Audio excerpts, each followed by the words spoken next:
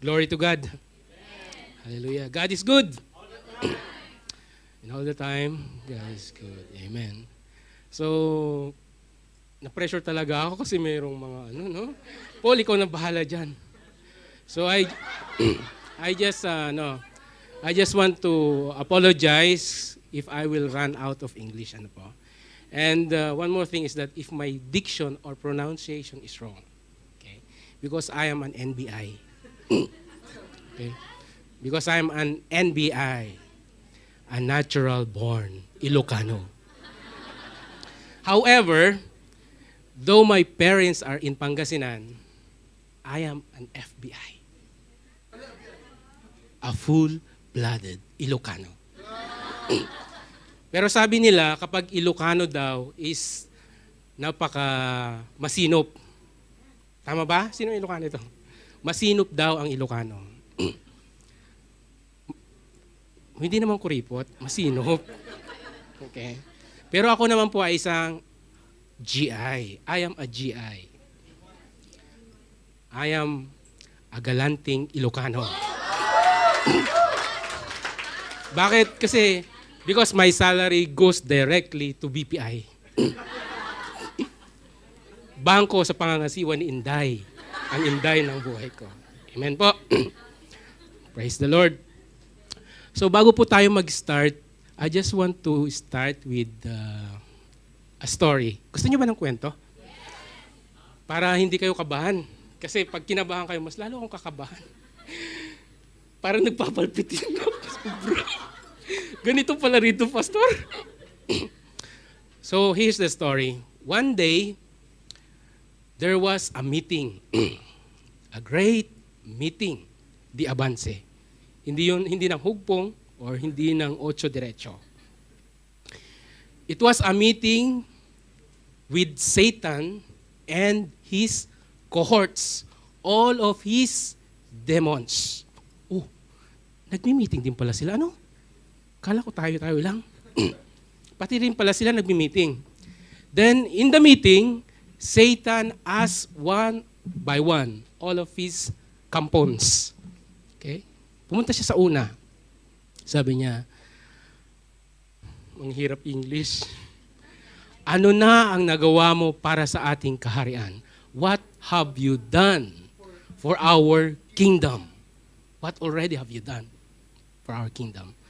Then the first demon said with proud pa, sabi niya, ang ginawa ko lang naman, please translate, ginawa ko lang naman, I have seen some Christians that is traveling in the sea. So what I have done, I have made the wind very strong, raised the tides so that their ship will sink. And none of them survive. Now, Satan said, foolish compound, do you know that these are already evangelists of Christ? So right now, they're already rejoicing in the presence of their King. Now, pumunta naman siya sa isa. Ikaw naman, anong nagawa mo? What about you? Then the second compound said, for me, I have seen so many people climbing the mountain. So what I have done, I get into different wild animals in the forest and eat them all. None of them survive. So ganun din ang sabi ni Satan. Foolish, do you know that these are already ministers of the living God? So right now, they're already rejoicing kasi kasama na si Kristo. So the last one, tinawag niya, what about you? Siya naman, shy effect. Kasi wala siyang napatay eh. Wala siyang napatay kahit isa. So sinabi niya, for me, what I have done, I have entered into different congregations of Christians. And what I have done, I let loose spirit, sleepy spirit. So all of them will fall asleep. I let loose a spirit of stubbornness, so that whatever message they will hear, they will not accept. I will let loose a spirit. Anong tawag doon sa English na yon? Okay. Magpapakawala ako ng espiritu, okay, ng boredom para sila ay mabore sa throughout the service at maglabas-pasok sa pintuan. I will let loose spirit of murmuring and gossip, so they will just talk with each other. So ang sabi ni Satan, very good, my servant. Come and join me with my joy.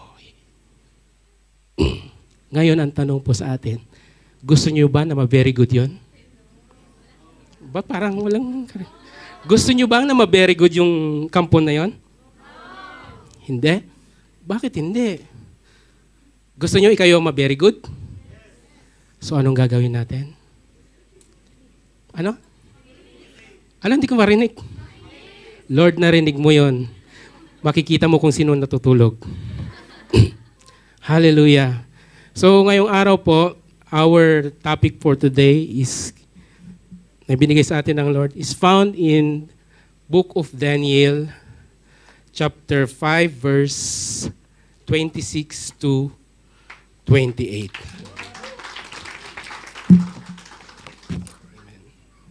So sabi po dito, here is what these words mean. Mine, God has numbered the days of your reign and brought it to an end. Tikel, you have been weighed on the scales and found wanting. Pires, your kingdom is divided and given to the Medes and Persians. Let us pray. O Father God in heaven, through the name of your Son, Jesus Christ, and the fellowship of your Holy Spirit, once again, we honor you, we adore you, and praise you, O Lord God, for once again, you have given us wonderful opportunity, Lord, to commune with you, to speak with you, Lord God. Lord, I pray, Father God, you have said in your word, 2 or 3 gathered in your name, you are in the midst of them. Oh, Holy Spirit, freely move within us. You are our guest speaker for today. Speak the truth, O Lord God. Lord, hide me at your back, Lord God. Let your glory alone be revealed. Use my mouth, Lord God, to speak of your word, Lord God. That as I speak, it is you who is talking to us. Open up, Lord, our spiritual understanding. Open up our ears and give us, Lord, a humble heart and a teachable heart. And I declare and decree, Lord, no flesh be exalted except the name of Jesus. Father, throughout this service, Lord God, we entrust everything into you. For truly indeed, without you, we can do nothing. But through you, everything is possible. We give you glory, honor, and praises. In Jesus' name, amen. Hallelujah. Tapos na po yung mensahe. Closing prayer na. So, bigyan po kayo ng insights na. Itong verse na to, actually, I've been battling this this word from God for how many days, how many weeks now? Since God visited me in a dream. Actually, God visited me in a dream with this. And that throughout these days passed by, nagkakaroon ako ng, I'm battling in spirit. Lord, ano ba yung nagawa ko? I am already too proud. Nagiging boastful na ba ako, Lord God? Kasi this story is actually happened in the time of King Belshazzar. You know, kilala niyo ba kung sino siya? Siya ay anak ni King Nebuchadnezzar. Okay, the king who conquered Israel and Judah. Okay, in his reign, nagkaroon ng piging. Wherein, nag-inuman sila in the king's men with their families. And throughout their drinking, sinabi niya sa kanyang mga alagad, kunin yung mga gamit, mga baso na galing sa Jerusalem. It was the cups of God that been used in His temple. So, yun ang ginamit nila para uminom. Then, throughout their marrying, suddenly, a finger of man appeared on the wall and write these inscriptions that no one can understand. So, walang nakakaintindi. So, ipinatawag si Daniel at ininterpret niya kung ano to. It was mini, tekel, or farsin. It is an Aramaic word. Okay? So, nung mabasa ko to, Lord, it speaks of humbugness. You know humbugness? That when we humbug ourselves, God will humble us down. Because God resists the proud, but give grace to the humble. Amen? So ito po, nangyari po yung talagang binabattle ko dito. And throughout this week, ako po talaga ay nagkasakit pa. Kasi nire-resist ko yung word. Kasi I thought it was me. Kaya nung time na nagtanong sa akin si Ate Logen, ano ba yung theme ng message? Actually, I cannot give him the correct message kasi I am meditating a different verse. But God speaks me through this. Kaya this past few days, past week talaga nagkasakit ako kasi binabattle ko talaga. Then suddenly, one servant of God communicate with me. It so happened na yung verse na to, he was meditating on it. God revealed to him in her devotion. But what is striking is that in the day that God reveals to her this word, nagkaroon siya ng travail. And do you know that on that day, it was the time na sobrang sama ng pakiramdam ko. Sobrang malat ng boses ko at ng kate, problema, at nilalamig. It so happened na yun mismo. So, do you believe in coincidence? Was it a coincidence? Was it? Parang walang magkausap ako? It was not. Actually, it's a battle in spirit. And she was interceding for us. So, inireveal niya sa akin kung anong mensahe. So, in that time, the second day, na nag-usap kami, I feel comforted. Let us pray together for the churches of God in Dubai. Sabi nga niya, let us pray together. And that time I was comforted and ministered. So in the third day, I work again. So I was absent. Nagkaroon ako ng sick leave. But on the third day, I was already ministered. I work again. Amen po? Huwag ko kayong masyadong tahimik. Dahil mas lalo akong kakabahan. Now, sige pa tayo. Ang ating pong pagtutunan ngayon is the verse 27, which says, you have been weighed in the balance and found one thing. Tinimbang ka, ngunit kulang.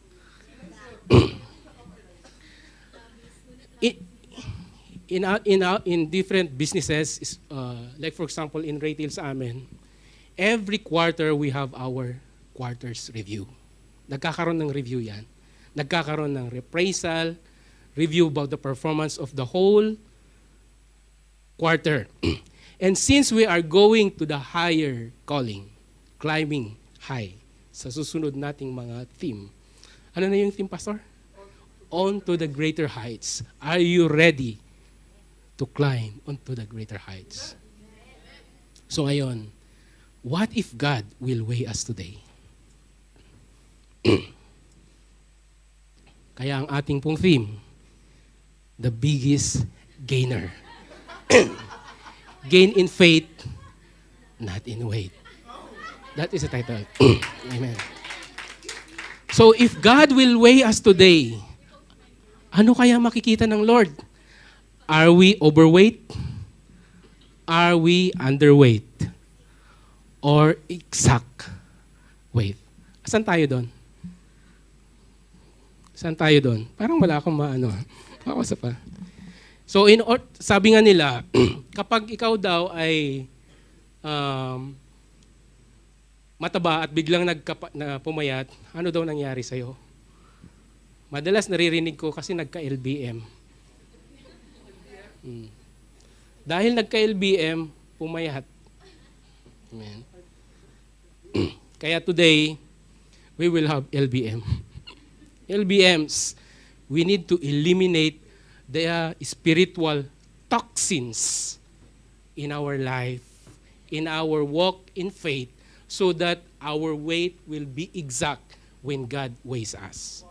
Not hindi tinimbang, ngunit kulang, kundi tinimbang at eksakto ang laman. Amen? Are you ready? Kasi ako parang kinakabahan pa. So, unang L, we need to live a life with purpose. How are we living our life today? When we talk about life, madalas may mga natanong ko last time, ano bang para sa'yo anong life? Siyempre, kumain, matulog, pumunta sa trabaho, matulog ulit, magtanggap ng sweldo, magmasyal, mag-shopping, mag-chai. What is life unto us? We've been living life in a different way God intends us to be. Life is more than just eating the food you wanted. It's more than wearing the dress you desired. It's more than going to the places you have dreamed of, but living a life with purpose. What is the purpose of God why I'm living here? What is the very purpose of God when He created me? When He designed me? What is in His mind when He created me? Sometimes we struggle of this and that. Why? Because we are not walking as per our purpose. Kaya sabi ko nga sa small group, ito yung tinatawag nating rubber band effect. When you stretch the rubber band, napakatindi ang impact. When we stretch our life to a different direction, not on God's direction, expect so much hurt in your life. Isn't it? Isn't it?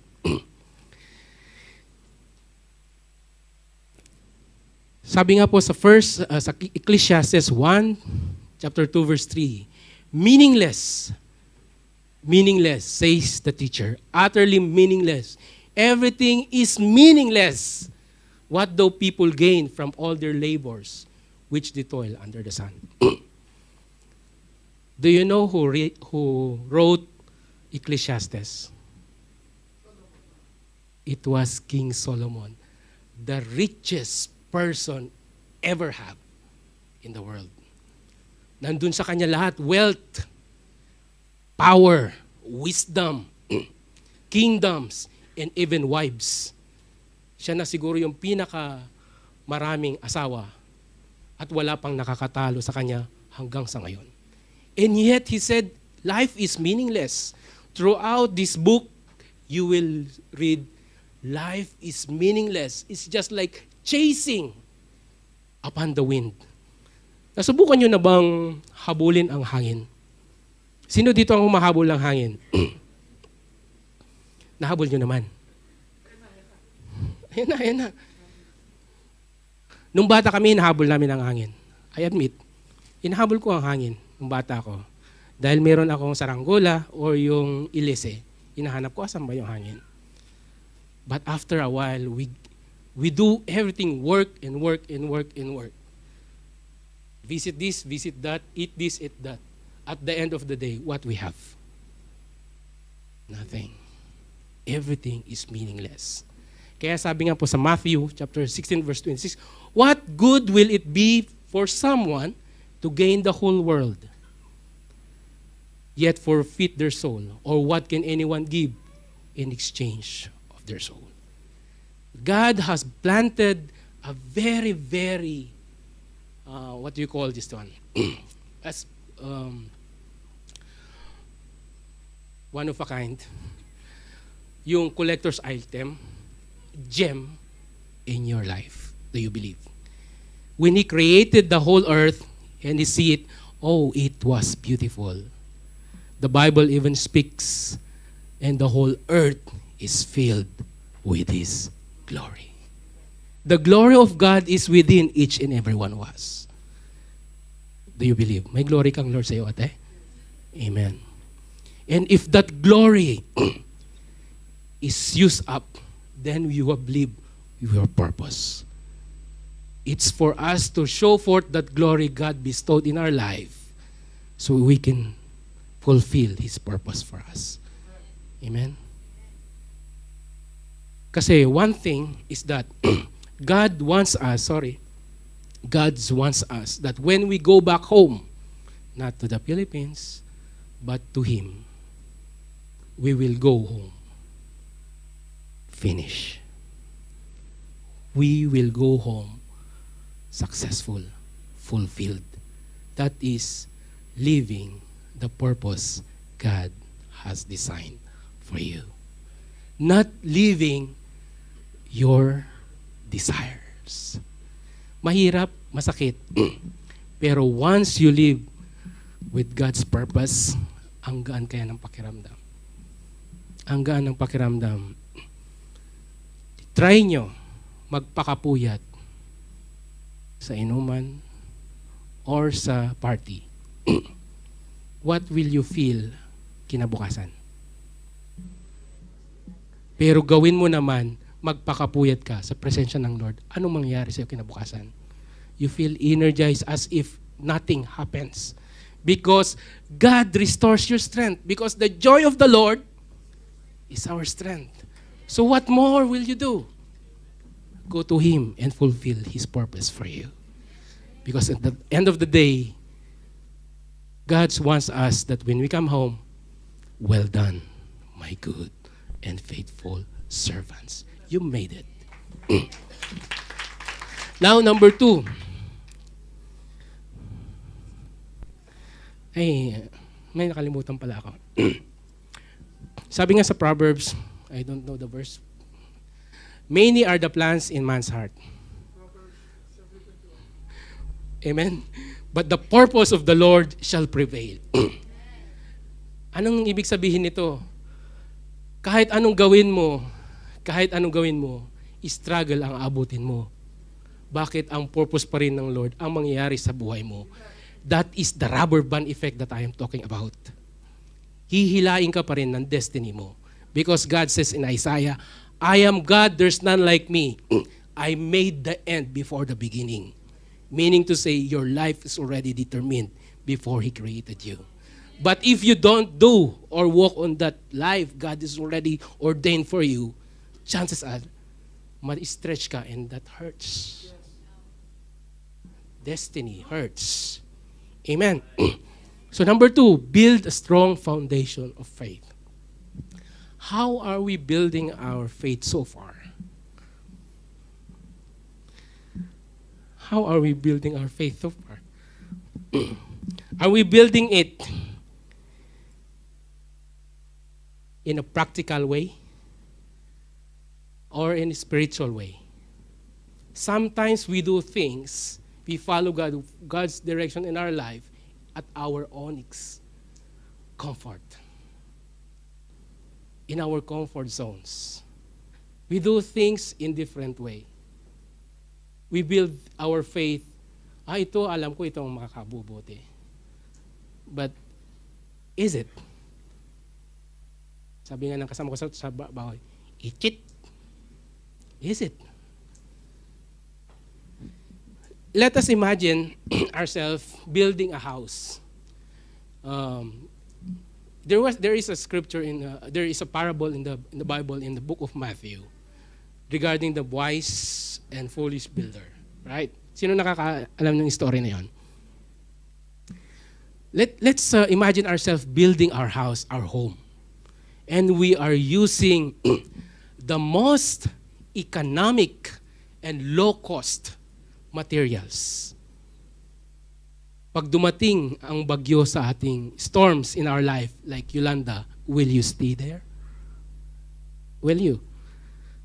Or you will seek other shelters?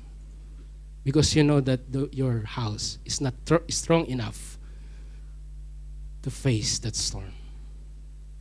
Now, God made a way.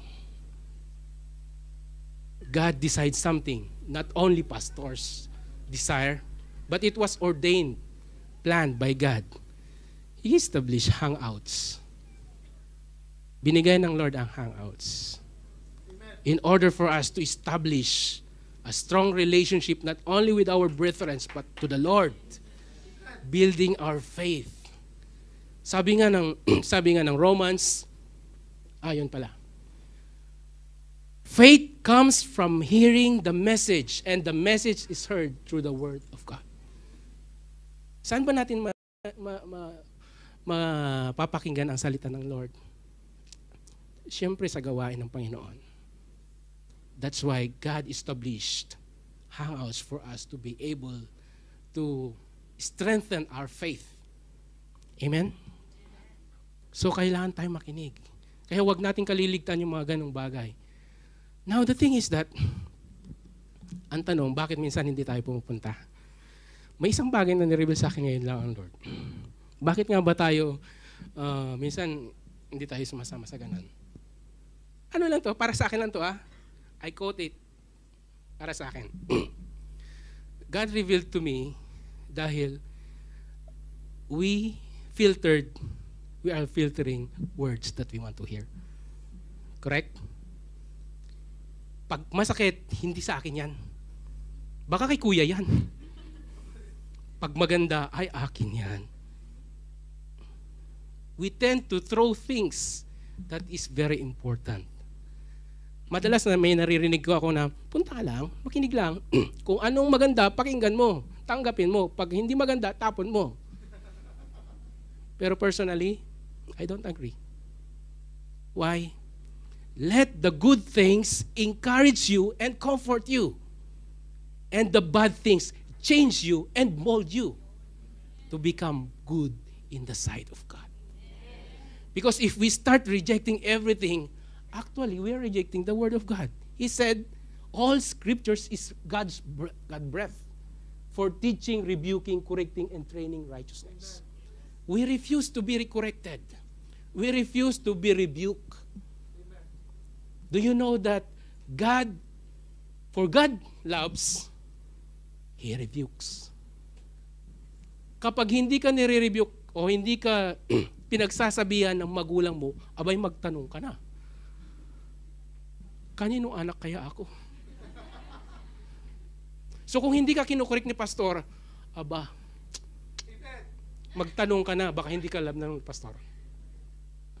Pero kapag kayo kinukorek ni pastor, kinukorek tayo, ibig sabihin, mahal niya tayo. That is a sign of love. Amen. Glory to God. So are we ready to be corrected? Take note po, God is a spirit. Yes? We worship God, and God is a spirit. How then could He respond to you? He could respond to you through a vessel. And what is that vessel? Yung mga kapatid na nasa tabi mo. Tignan mo nga katabi mo. Kahit pangit yan, hindi. Sorry. Kahit maganda yan. Templo ng Lord yan. Instrumento ng Lord yan. Ang Lord na nagsasalita sa kanya, sa pamamagitan niya. Do you know that we are the temple of the Holy Spirit? So our hands, God uses to bless others. Our mouth, He uses to comfort us, even correct us. So if we refuse the correction, you're refusing the one using that body. Are you ready to be rebuked? Sino ang ready dito ma-rebuke? Pastor, nakita mo yung mga kamay? Ready na? Okay na, lista natin.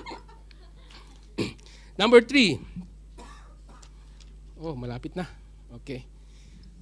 M. So, LBM na, kompleto na. Okay? Mature spiritually. Okay? Now, ang tanong, what is maturity? Maturity is not defined by age. Hindi dahil matanda ka na mature ka na.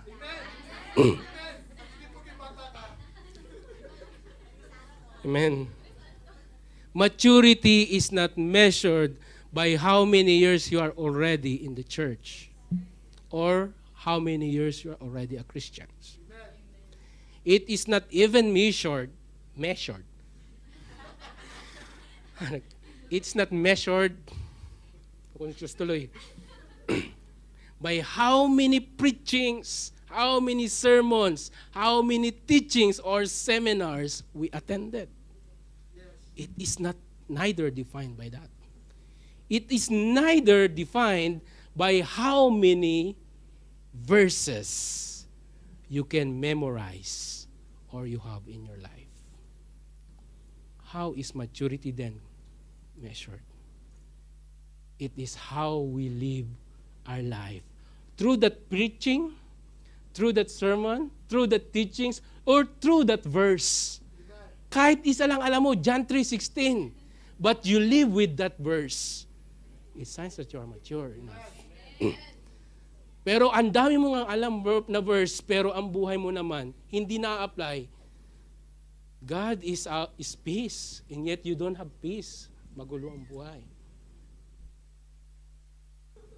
God is love, and yet hindi mo mahal ang katabi mo. may ganyan, tapos pagdating sa kaliwa, hindi yun ang measurement ng maturity. Take it as example. Do you know, maturity is just like kawayan. Bamboo. It's like bamboo. Ano ba? What is the characteristics of bamboo, ate?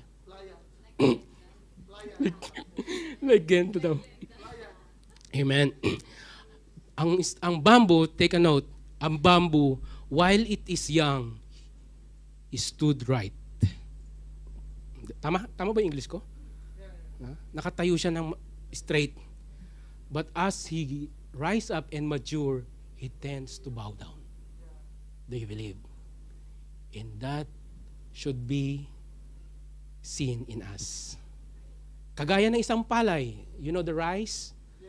The palay? The palay? Same with palay. Okay? While it is young, nakatayo siyang diretso. Stood straight. But when he matures enough and ready to be harvested, it bows down. Why? Because it has already bungas, fruits. Fruits. So if your attitude is still the same as before, then how could we expect a fruit in your life? Okay? Fruit is a reflection of how humble you are in the presence of God. So the many you have fruits, it shows you are truly humble in the sight of God. Because whoever humbles himself, God will raise him up. But who raise him up will be humbled by God. Are you ready to be humbled? Now, sabi dito, anyone who lives on milk is being still an infant. It is not acquainted with teaching about righteousness, But solid food is for the mature who is constant use, have trained himself to distinguish good and evil. So kung tayo pa rin ay gusto nating marinig yung soothing sa atin, para tayong baby. Gusto pa rin na pinipikpikan. So ibig sabihin, hindi pa tayo nagmamature. Okay? Pero kung ready ka nang tanggapin ang rebuke ni pastor, then you are already mature enough because you can distinguish and train yourself to what is good and evil. So whether you receive this kind of rebuke, you know that evil is something that has to be removed from your life. Otherwise, check yourself. Do not merely listen to words and so deceive himself. So we are just like one who is looking in the mirror. Ganito pala, may dumi pala ako rito. Kailangan ko palang ayusin yung aking kilay. Then after awards, pag wala na siya sa salamin, ano pala yung aayusin ko? Yung lipstick ko ba? Okay? Mature people, okay, live with the word. Yun yung sinasabi ko kanina. Na a manifestation that we are already mature, we are walking by our faith. We are walking through the word of God that is implanted in our hearts.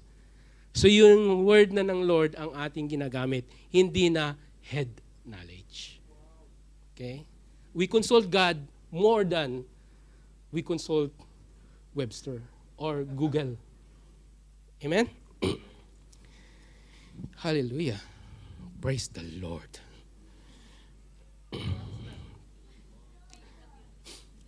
Praise God.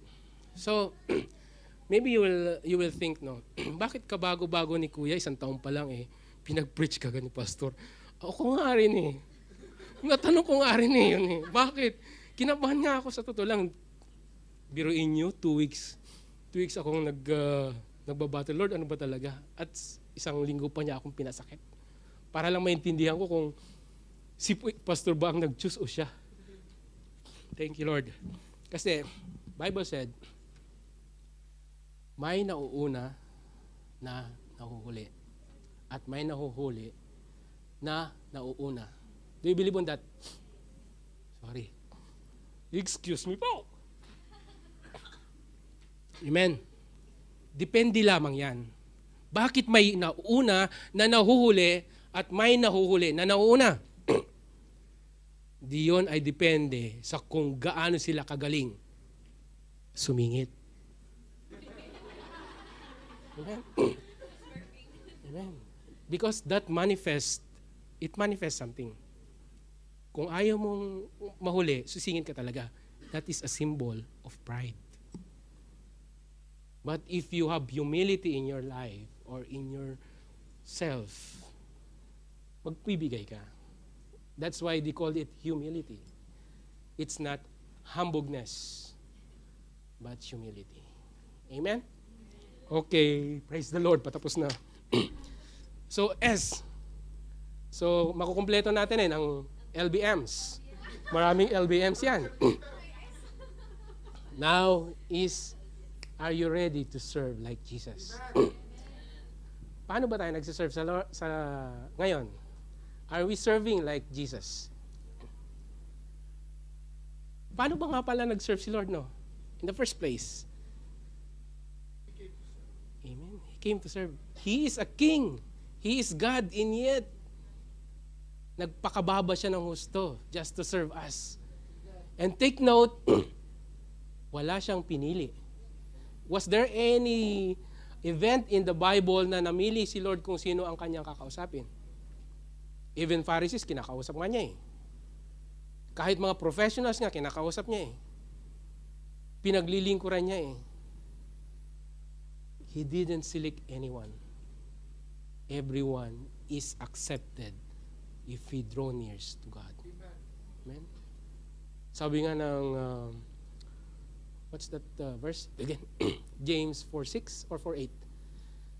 Draw near to God and He will draw near to you. No matter who you are, no matter what circumstances you have, whatever profession you have, if you draw near to God, He will accept you openly.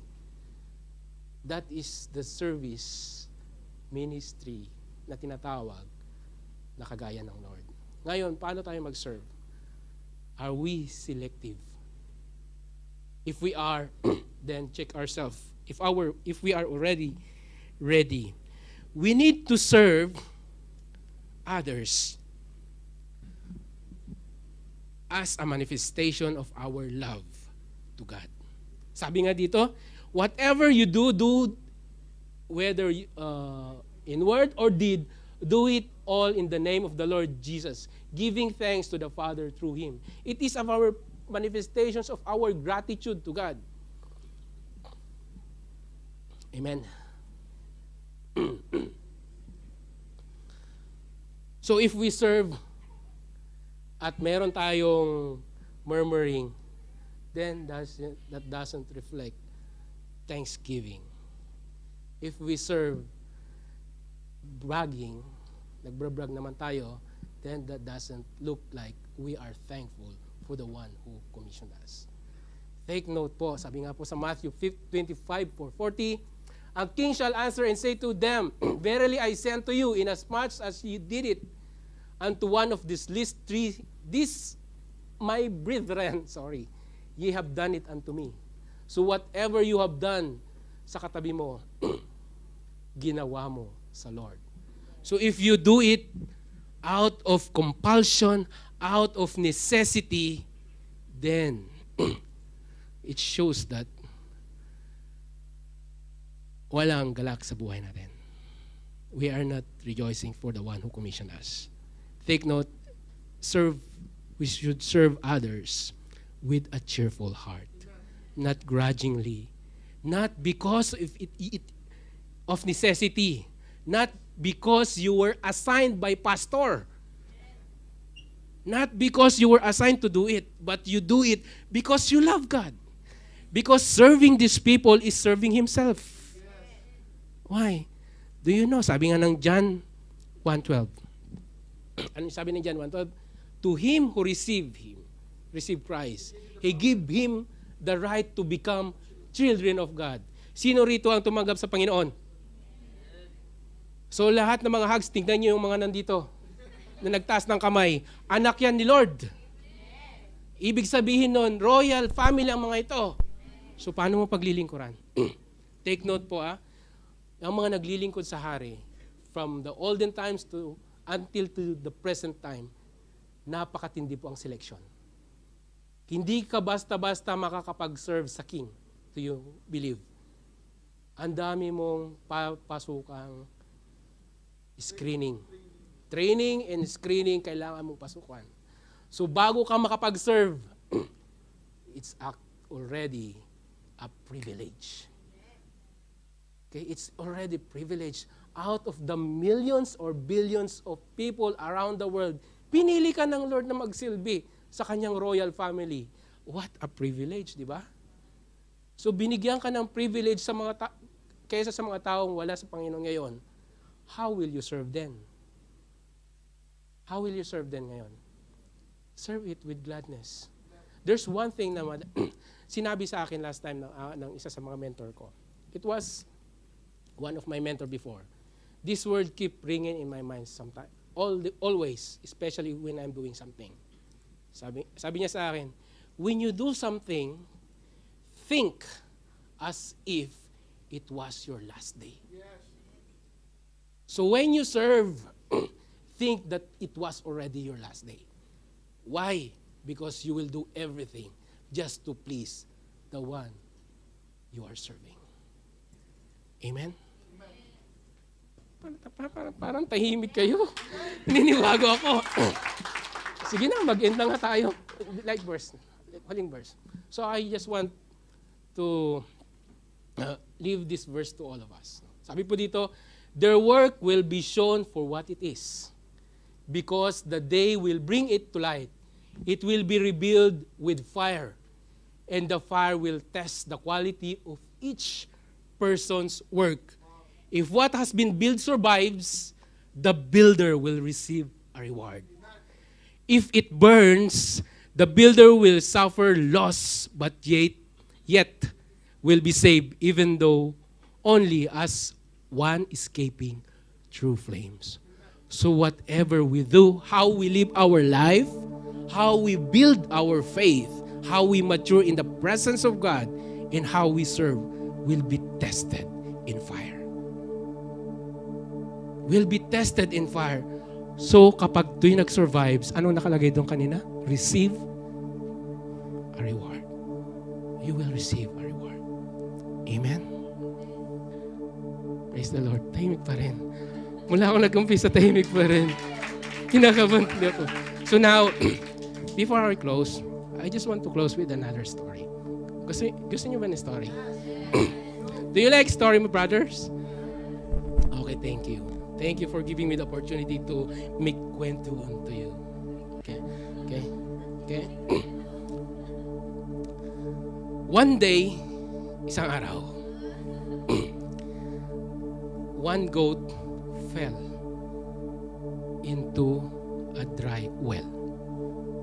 Okay? Dry well siya. And this well was so narrow enough that no one or no other can fit in that well together with the kambing. Okay? And do you know what is the characteristic of a goat? What is the characteristic of a goat? Amen. Napakaingay. Goat is very, very noisy. One touch, it will cry aloud.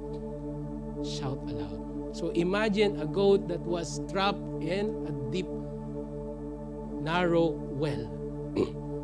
So imagine yung noise, di ba? It's going to be very, very, very irritating. Now, the owner cannot do anything to lift that rescue or lift out that kambing or that goat. No. Now, humapon, afternoon, sunrise, sunset, then dawn, he was not able to do anything. So, in short, hindi siya nakatulog. He was not able to get a sleep well or enough because of that crying of that kambing.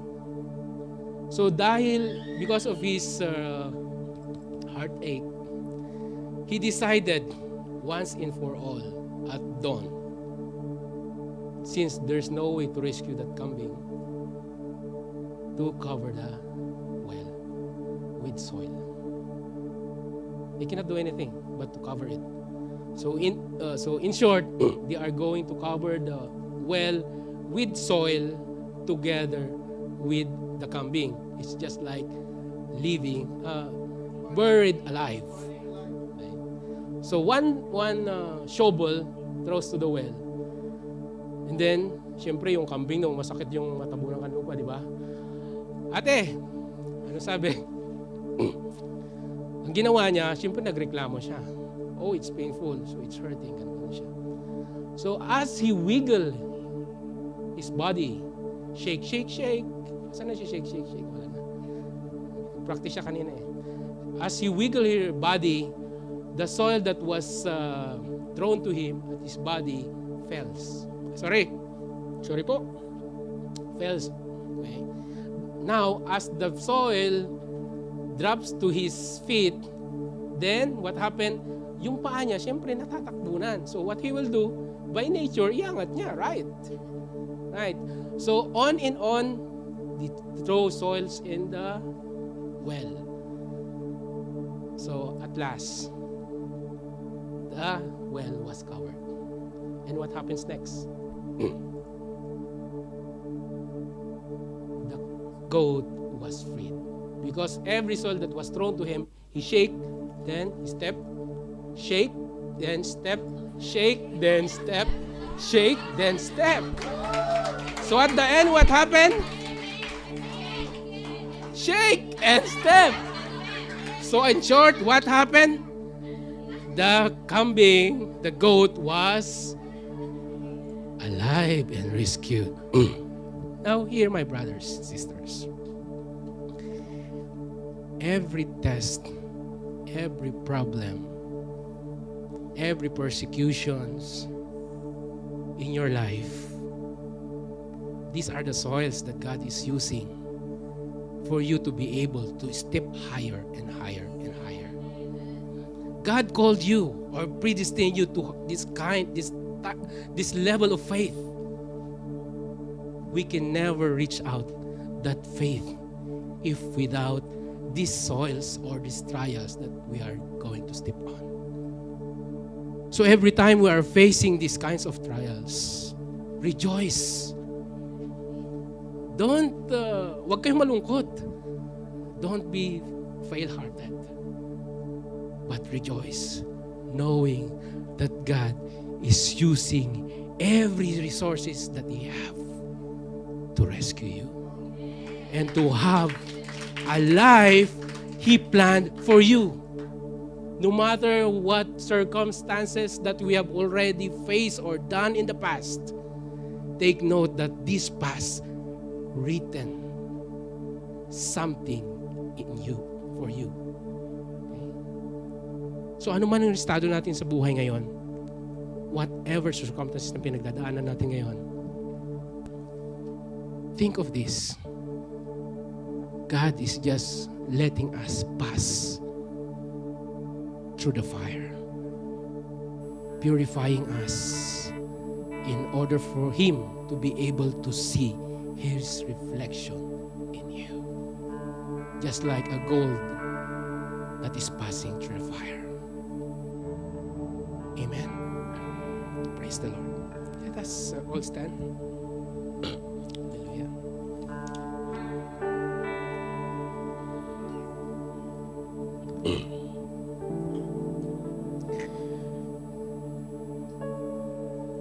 All the while, we've been complaining of all the things that was happening in our life. We murmur, we complain, we refuse to be corrected, and somehow we reveled even to God. Lord, why is this? Why I am suffering? Why I am experiencing this kind of pain? And yet I'm serving you. All the while,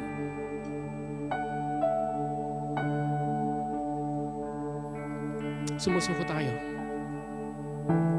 We surrender our faith, meaning to say we slide with our faith, with a thought that God doesn't love me because He is persecuting me.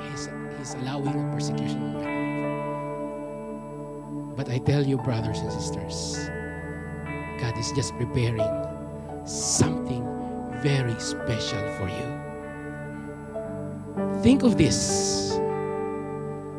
You know Shadrach, Meshach, and Abednego. They were never known in the Bible before. Hindi sila kilala.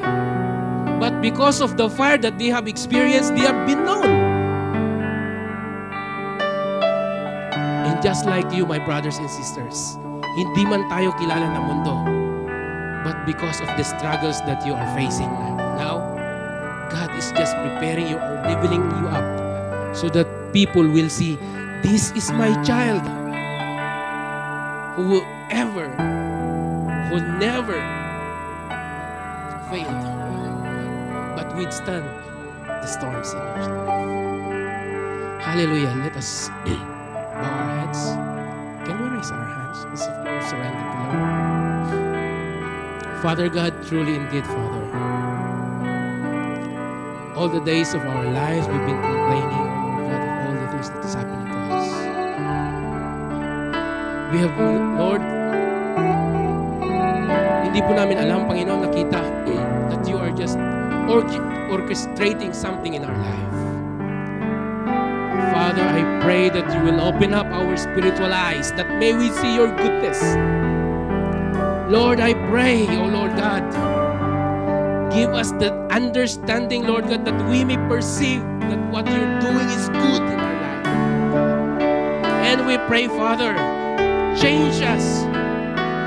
Give us, Lord, a heart of a flesh, Lord. Remove the stubborn, stone heart that we have. And give us a heart of flesh that can beat the heartbeat of Christ. Oh Lord, I pray. Create in us a clean heart, Lord. Lord, renew the right spirit within us. Cast us, Lord, from thy holy presence, but let thy Holy Spirit continue to dwell in us, that may we walk in righteousness, in the destiny, in the way that you have planned for our life. For truly indeed your plan for us, Lord, is not to harm us, but to give us hope in a better future. If we can only walk into that promise that you have, Lord, at the end of the day, we see the light shining in our lives. So Father, I pray, Lord, break us, Lord God. Break our hearts for what breaks yours. May our eyes be inclined, Lord God, be focused unto you alone, who is the author and the finisher of our faith, not on the circumstances that we have in our feet. Father, I pray, strengthen us, that may we live the life with purpose, the life that you have foreordained in our life. I speak blessings and blessings upon blessings in Jesus' name. Lord, I declare and decree every shackles and chains and bondage, every stronghold that prevents us from worshiping you, from preventing us to walk in faith with you, be broken down and crumbled in your feet, Lord God. Lord, free us from all these things that is, hallelujah, Lord God, in our minds, Lord God. Free us indeed, O Lord God, that as we raise our